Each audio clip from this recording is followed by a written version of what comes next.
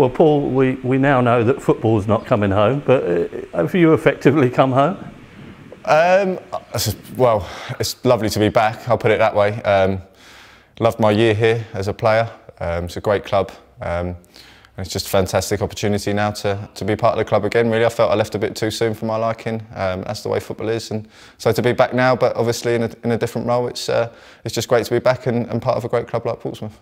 Things were going swimmingly for you at the time as a player, and you know it looked bright ahead. But then you get a new manager come in, and suddenly the whole picture changes. Yeah, that's right. You know how football is. Like you say, I settled here well, enjoyed playing here, and thought, you know, like I said, had a decent season. But like you say, football changes so quickly, and you always know a new manager coming in. He's got his own ideas. He's got his own way of wanting to do things, and you know, as it turned out, it worked out well for both Cookie and Portsmouth in the end. But like I say, in terms of sort of the short term at that time for me, it meant I moved on. But you know, obviously it worked out well for me as well. So you know, there's no complaints looking back, no hard feelings. That's just the way football is. Well, effectively, you had the last laugh, didn't you? Well, kind of, yeah, kind of. Like I said, I didn't particularly want to leave, but then by the same token, it worked out well for all parties in the way it worked out. So yeah, it was nice to. It was nice, obviously, to be part of that promotion at Wimbledon and play at Wembley again in front of all three of my children. So that was a lovely day. So it was, yeah, like I say, sometimes things do happen for a reason, but you don't necessarily know why at the time. And like I say, as it turned out all right. And the final you played against Plymouth Argyle at Wembley, every Pompey fan would have been a Wimbledon fan that day anyway, so it worked out for them. Yeah, I had a lot of good luck messages from Pompey fans on sort of Twitter and what have you. I had a load of messages sort of wishing me good luck, so that was really touching too, you know, that they'd still sort of thought about me. And like I say, we managed to get one back over on Plymouth for all the Pompey fans, as well as obviously to get our own promotion.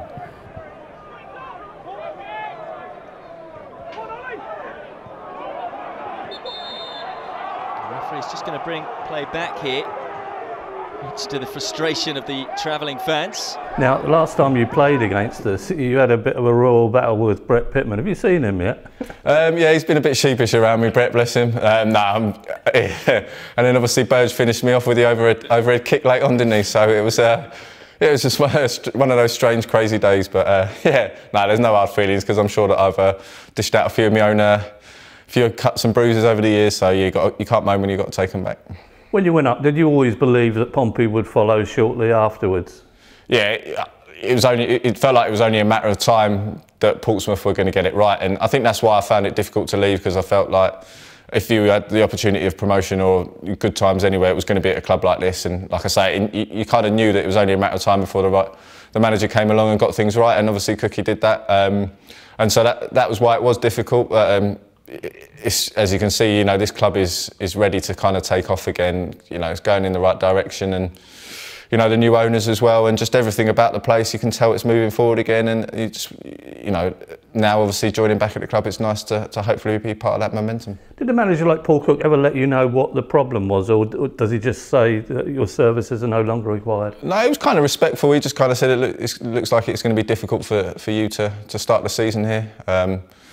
It's up to you what you kind of want to do, and I knew that, you know, I was 34, 35, and knew that I just wanted to carry on playing football, and that's always been me, really. I like to be out there, I like to be in amongst it and playing games, so I find it difficult if I'm not really playing too much. And yeah, he was honest with me, can't sort of argue with that, and you know, although I didn't probably have to leave, it felt like I should leave to carry on sort of progress it, well, you know, still playing in my career really at that stage. So, you know, like I say, there was no hard feelings, and that's just the way football is, and you could just tell that he wanted to put his own stamp on the squad, and that was the way it was. As we said off camera, Wimbledon was possibly geographically the best move for you, your children and everybody.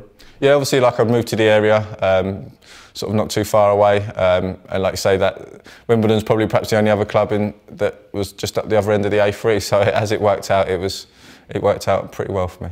Did they punch above their weight, Wimbledon?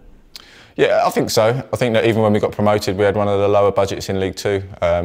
So same in League One, really. They know that they're going to be down there in the budget section, so every year they've got to overachieve on the pitch as a football club. And you know, they've done that brilliantly for years, and it's just everything about that club that, you know, it's kind of similar to here in terms of the fans are a massive part of that club.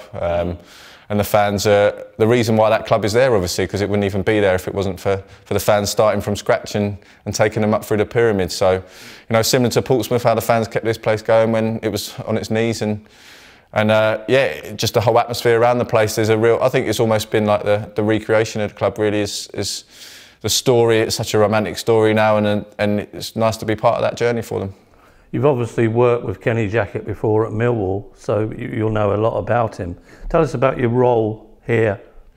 Just help the defenders out, work, you know, little extras that they might need, and just try and impart my knowledge over the years and try and help them progress in their own careers and help improve, obviously, the goals against column. That'll probably be my main sort of role here, being sort of a couple of days a week, and just been used to getting up and go to work, and obviously I'm still playing, but that's part-time training now of an evening. So, you know, I like getting up, coming in, and, you know, I know that the playing career is coming to an end, and I know that it's a big transition period, and I'll be honest, I haven't done loads of coaching throughout my career, and it's a totally different kettle of fish, and I've got an incredible amount to learn. So I couldn't think of a better place to learn and a better person to learn from. So it's, you know, I'm really, really grateful to Kenny for giving me that opportunity. Obviously, you as a player and he as a manager, you hit it off with each other.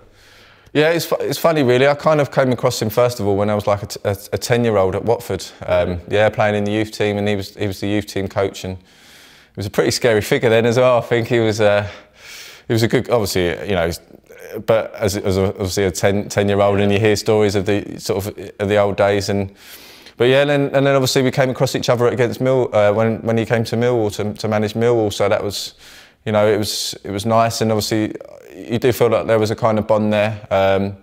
But what he did at Millwall and what he did for my own career was unbelievable, really, and I'll always be grateful for that. Really, he brought the good times back to Millwall. Really, we were underachieving at the time, and he came along, got the club in order, and made us, you know, obviously we got promoted, and just enjoyed a really good working relationship. And he's an excellent football manager, and you know, a great person to learn from. That's quite a fascinating story, that from the age of 10 right through your football career, he's been a pivotal person. Yeah, your sort of pathways have crossed, and you're aware of each other, and yeah, so it's funny how things do work out. Yeah.